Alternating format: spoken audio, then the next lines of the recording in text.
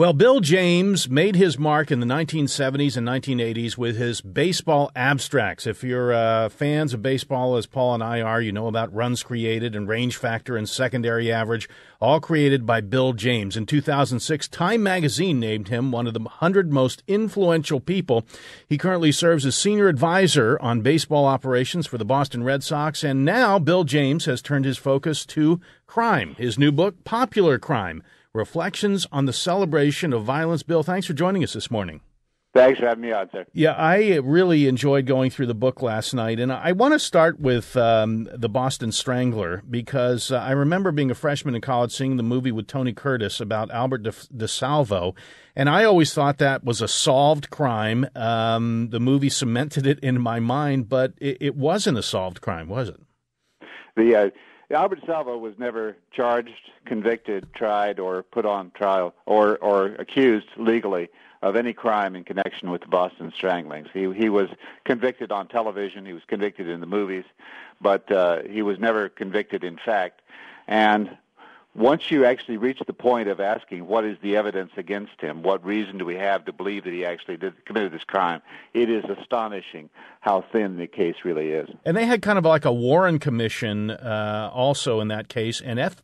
Lee Bailey was young at that time in his career, and he took the case for high-profile reasons, right?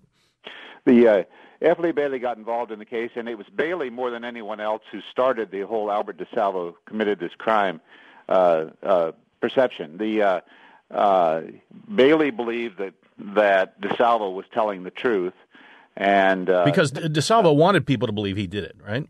Right. Mm-hmm. But DeSalvo was crazy. I mean, a psychiatrist who knew DeSalvo very well testified under oath that DeSalvo was delusional and incompetent to stand trial before DeSalvo began talking about the Boston Strangling case.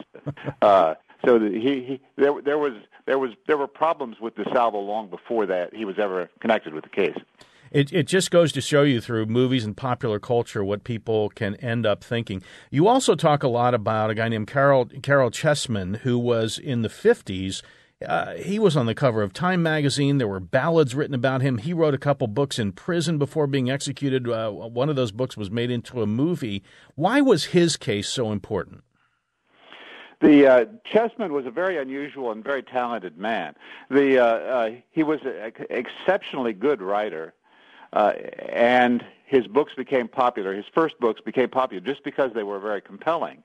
Also, I mean, Chessman sort of invented the death row lawyer's game. He was not an attorney, but he turned down the help of attorneys, and by his extraordinary legal creativity, he was able to prevent himself from being executed for a period of several years, and by entangling his appeals, he would file an appeal in this court and a related appeal in that court, and a third appeal in that court, and he would argue, you can't execute me until all of my appeals have been resolved. He basically had to figure out, as the clock was running, how to keep the state of California from executing him, which he did brilliantly, and became a national figure. Up to a point when he was executed, one of the few, I think you said, executed for a crime less than murder. One of the last, right? Yeah, I mean, many people in this country have been executed for crimes short of murder, but he was one of the last. Mm-hmm. Our guest is Bill James, author of Popular Crime: Reflections on the Celebration of Violence. Bill, there's a book that I'm reading called The Sociopath Next Door. After all of your research and writing, do you have some broadened view of the capability that people have to murder? Well, I think I have not read The Sociopath Next Door, so I can't comment on that. Mm-hmm. I think most people, under the right set of stresses, under the wrong set of stresses, are capable of horrific acts, and I think that's one reason why we're so fascinated by these. And though I'd liken it to this: that almost anybody who becomes a heroin addict will, in fact, commit a murder to get a heroin. And almost any of us can become a heroin addict if we go walk through the wrong set of doorways. Mm-hmm. So it's just a question of really all of us are capable of committing those very bad actions if we walk far enough down the wrong pathway in life. Right. You advocate in the book for small prisons. Talk about that. Well, we've become fond of building these huge, horrific prisons that are ruled by gang violence, and it's not in our best interest to do that. And I'm not a person who believes that you can fix criminals. You can't fix criminals, but you can help some people who make mistakes early in life to get back onto a more productive pathway. And we're not doing it. We're wasting a lot of money protecting by building prison systems that in essence assume that everybody is the worst type of criminal, and warehousing prisoners under conditions that are harsher and stricter and more expensive than is necessary. Right.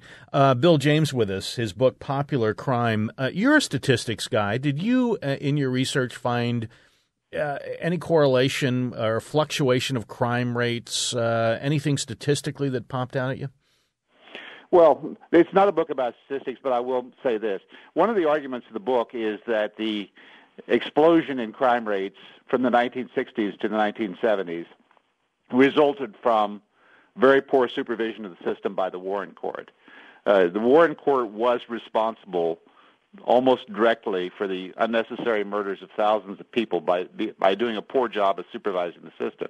There's a statistical argument that's made against that, which is that this was caused by a demographic shift in the population which made the population younger and more in the crime-prone ages.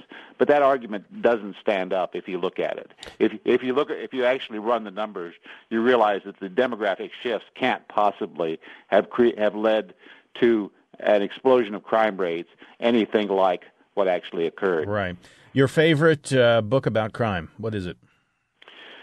Well, In Cold Blood, which is it's a cliche to say so, but it is the best book ever written about crime. Number 2 on the list, probably a book called Final Verdict by a woman named Adele Rogers St. John. How about movie?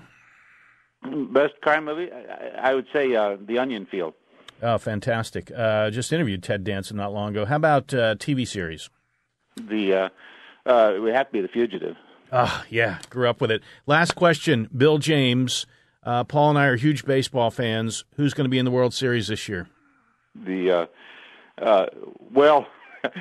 I can't give you an unbiased answer to that one. So well, I know you're a Red Sox fan, but take a stab. Red Sox against the Phillies. All right. You got one of them right. Go Phils.